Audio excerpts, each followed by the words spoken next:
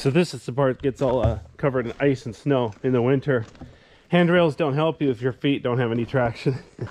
Because the thing is, if you slip, you can fall down here. These stairs are fake. It used to be all like this, so you'd have to climb down on a rope.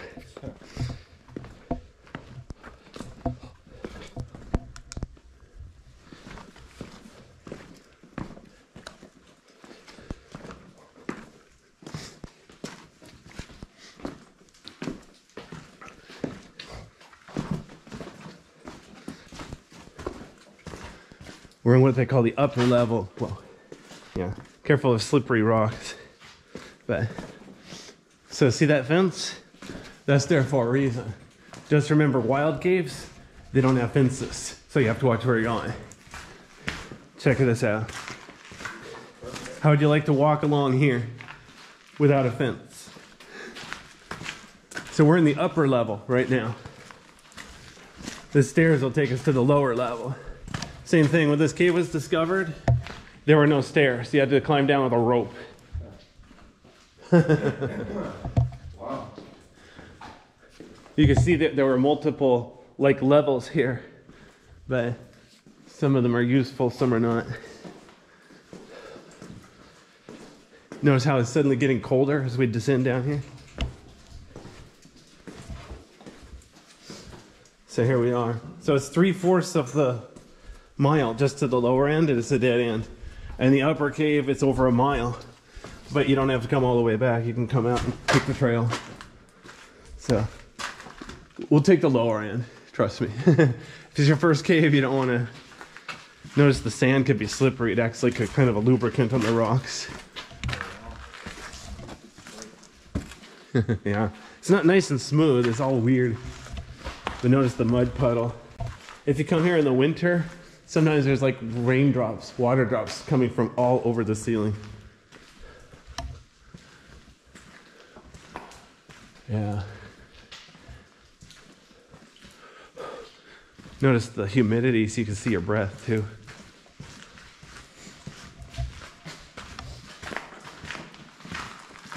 Gravel.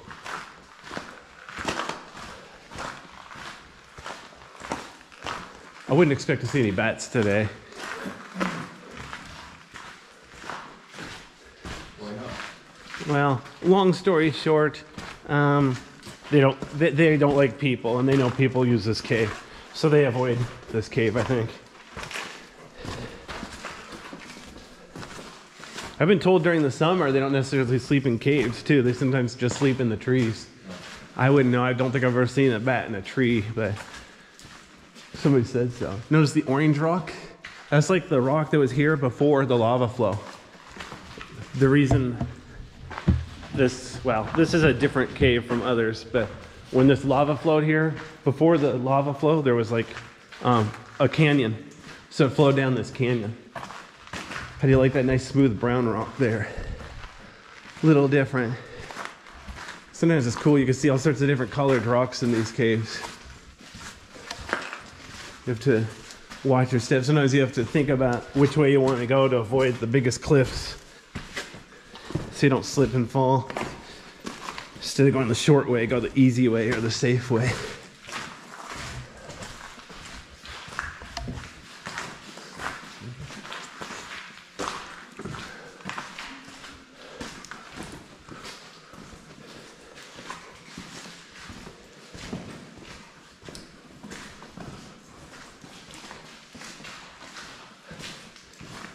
But this cave is super easy because there's no real holes in the floor you have to worry about falling through. Other caves, you know, you might be walking down and there's just a hole and you can fall down, trip, get yourself stuck. Yeah. Yeah, without a flashlight it'd be way too fun. Notice this white stuff is soft, so people have been like writing their names and stuff on the wall. That white stuff's actually alive. It's a bacterium. It's harmless, but they don't want us touching it because they don't want us, you know, making the walls look wrong.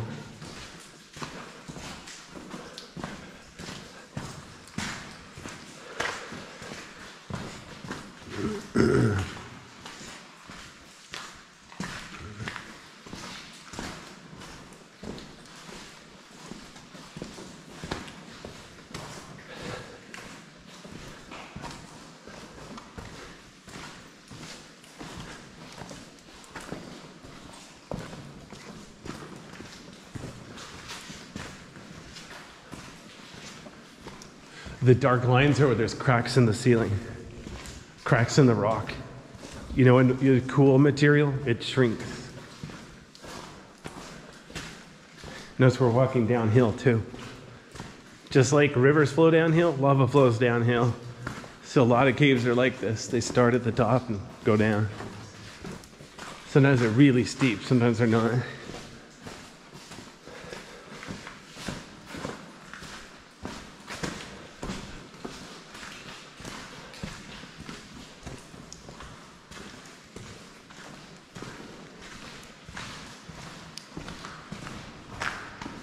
You have more holes in the wall.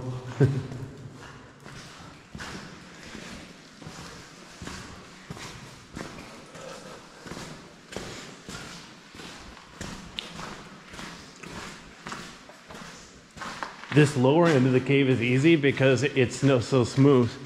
If we get to do the upper end of the cave, you'll see there's more rocks like this. They call breakdown rocks, where they just fell from the ceiling. The ceiling fell apart and now they're all over the floor.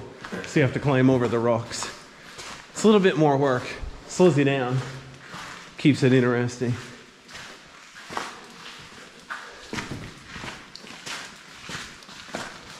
Huh, there's a bug flying in front of me. I don't know if you saw that or not.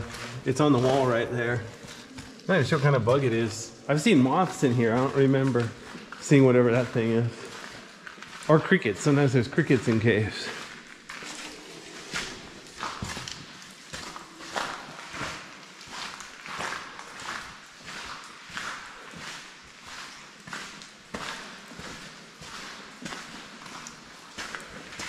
And this part of the cave is real small too.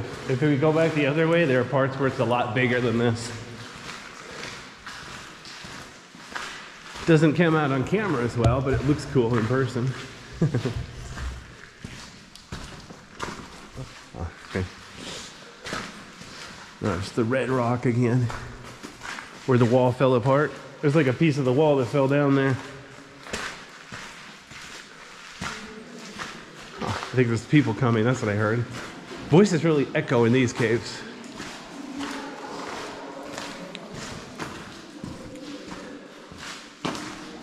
See, there's more place where people have been writing on the wall.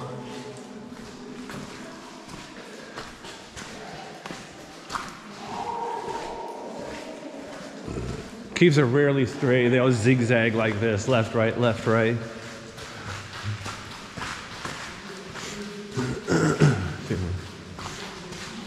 Here's a number. I forgot to point these out. They're actually numbered from one end to the other. So we're 88. So at number 1 would be at the very upper end. The stairs, I think, were like by 77 or something like that. They're not very noticeable. When you see them, they're obvious, but a lot of times you walk by them, you don't even notice them. I don't think they're a certain number of feet. They're not like every 100 feet. They're just kind of random, wherever it was convenient for whoever